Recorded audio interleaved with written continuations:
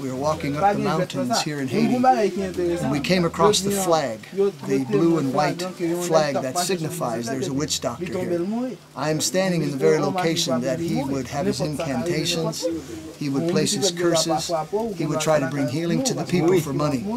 And we are speaking to him about the one true God. We are letting him know that Jesus Christ is the way, the truth, and the life. And so our interpreters now are taking what I've shared with him about eternal life and helping him to understand.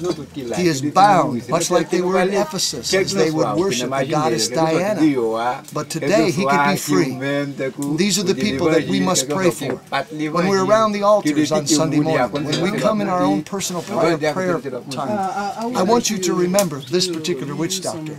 I want you to remember the people that throughout this world, nation after nation, are blinded because they've never heard the truth about Jesus Christ. Thank you today for supporting Destiny Village. Thank you for helping us to bring this gospel to the remotest part of the earth. This is Kayatin reporting from Haiti.